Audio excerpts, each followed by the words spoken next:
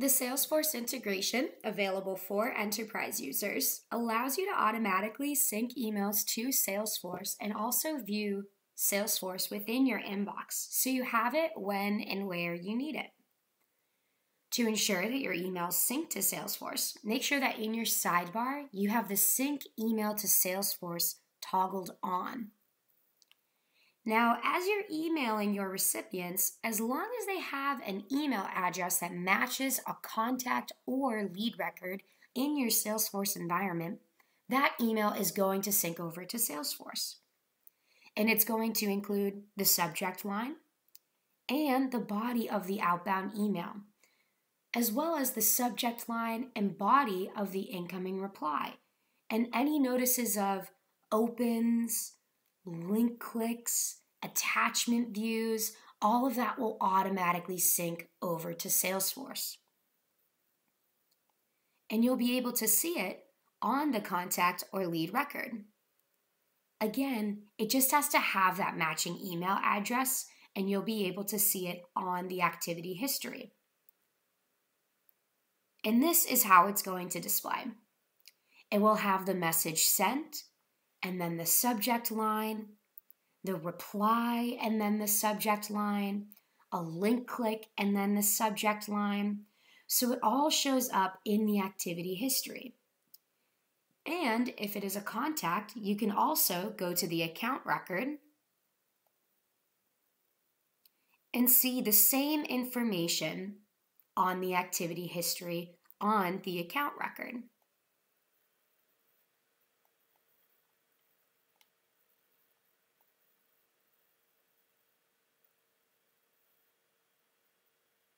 And if it is a contact that has been assigned as a contact role on an open opportunity, we will also see that on the opportunity level. So bare minimum, if it's a contact, it's going to show up on the contact record and the account record. And if the contact has been assigned as a contact role on an opportunity, it will show up on the opportunity, account, and the contact. If it's a lead, it will just show up on the lead record because leads don't associate with any of those other objects.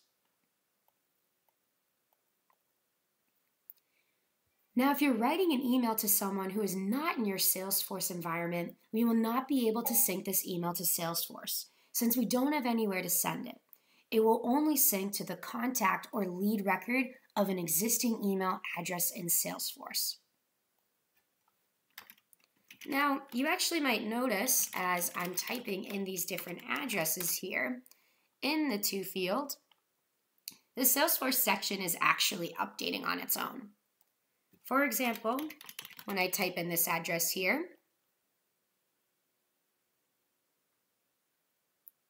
I can click View Salesforce Profile, and I can view information related to my recipient directly from their record page in Salesforce. So as I'm reaching out to this person, if I need to be checking any fields within Salesforce or just looking at the activity history for context, I can see and check if they have any open opportunities. That's all going to display right here in this sidebar. Now, when I enter in a brand new email address, this sidebar is going to update. It's actually going to prompt me to enter this recipient as a new contact or lead record in Salesforce. So essentially, we'll look to see if the recipient is in Salesforce, and if not, then we'll allow you to create the contact or lead record. And the sidebar is reflective of your Salesforce environment. So you're going to have your required fields as well as any of your custom fields so that you can go through, fill in the blanks, and then save it now as a new person in Salesforce going forward. So that way, any new emails that you send to this recipient will now automatically log to Salesforce. Now, the same actually holds true in the inbox. If you're clicked into an email to or from a recipient and you have your Salesforce tab open,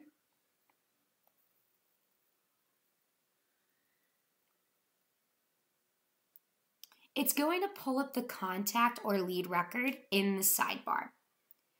You can make edits, also search for recipients using the search bar.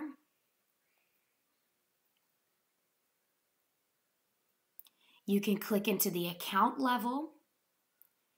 You can click into any of the activity history, as well as opportunities. You can create new tasks, events, log a call, or create new opportunities right from within the sidebar. So essentially, the sidebar serves as a mini instance of Salesforce to keep you where you're already spending all of your time and to give you access to the things you need in Salesforce, where you need them and when you need them.